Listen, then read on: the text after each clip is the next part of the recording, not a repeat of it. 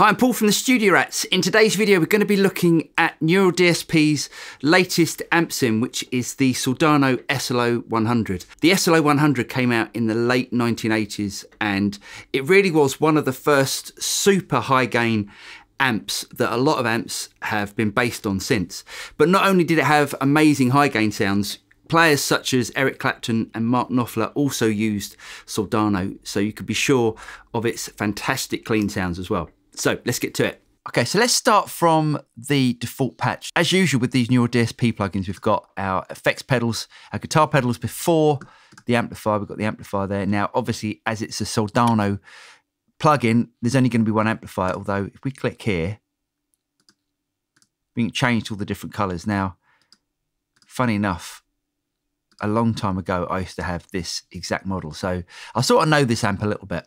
Next, as with all the Neural DSP plugins, we get an EQ.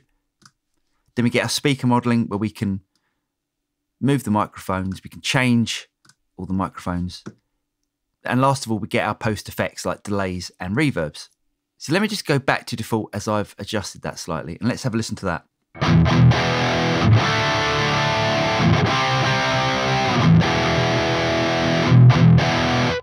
So that sounds pretty good. It sounds Soldano-ish. But let's bring in some effects. Let's bring in some delay. And let's bring in some reverb as well. But let's bring the tone back a bit.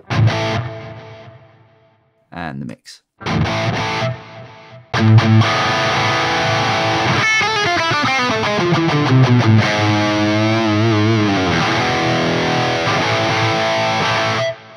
When I had a Soldano, I used to find it quite bottom heavy, and it was quite hard to control. So you always had to put something before it, a bit like you do with a rectifier. You always had to put like a tube screamer type of pedal to just control the bass. Now with this,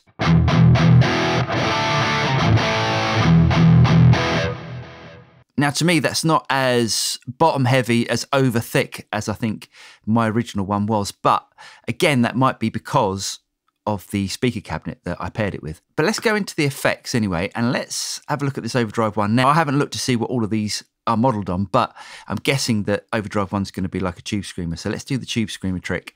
Let's turn the tone up and bring the drive back. Let's see how that sounds.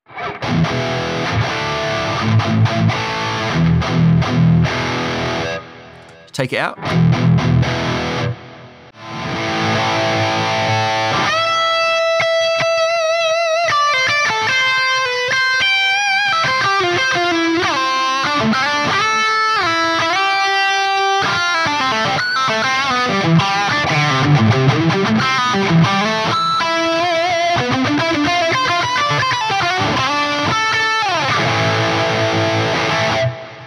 So that does a good job at controlling the bottom end. I think let's just bring that back a little bit.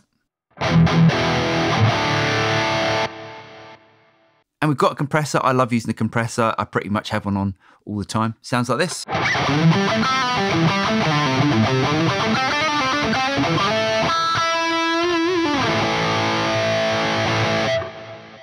And we've also got overdrive 2. Now this has an EQ curve on it where we can have it flat or we can use a high shelf. So that's going to be boosting the top end frequencies. So here's with the pedal off. And here's with it on. Again, let's bring back the drive so we're not actually adding any drive to the preamp. And let's make the tone flat.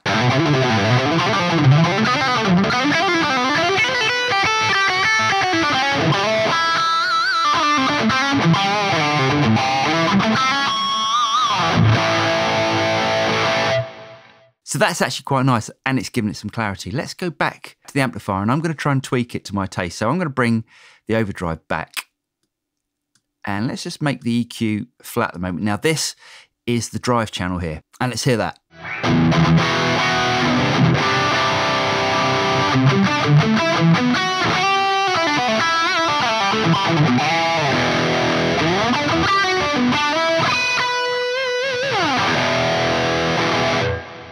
as you can see here, we've got two different drive circuits. We've got a preamp drive circuit and we've got the master drive circuit. So they both sound very different. Let's hear the preamp overdrive. Let's turn that up.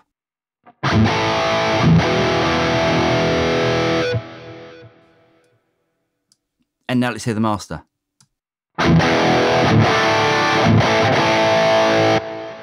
So this drive circuit gives it a sort of throaty sound, and this does sound like we're driving the preamp a little bit harder.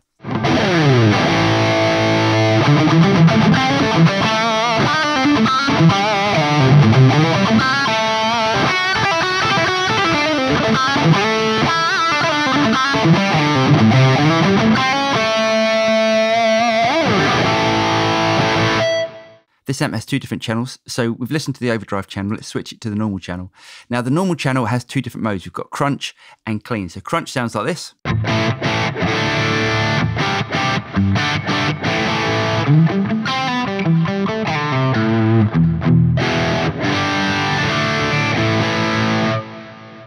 And if I switch it down to clean,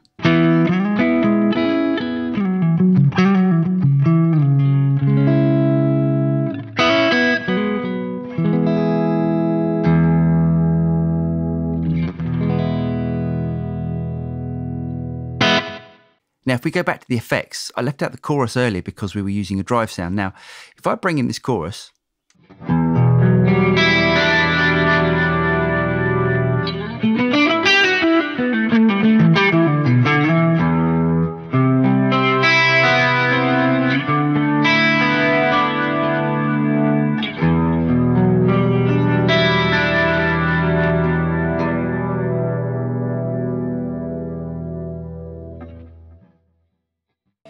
it almost has like a rotary sort of speaker sound about it. Bring up the depth and the rate a bit.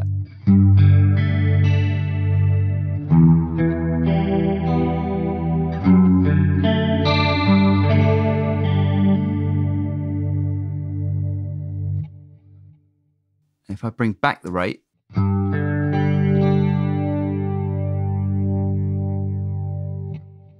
that is actually quite nice, but the only thing that I'd really like about this is the choice to have it either pre the amp or post the amp. So either going into the amp as it is here, or to have it with these effects as well. So we could have like a lush stereo chorus to add to these effects. I really hope you guys got something out of that. If you did get something out of it, perhaps you consider liking and subscribing and clicking on the bell button, and then you'll be notified of any future video that comes out from the Studio Rats. I'm Paul, and I'll see you next time. Cheers.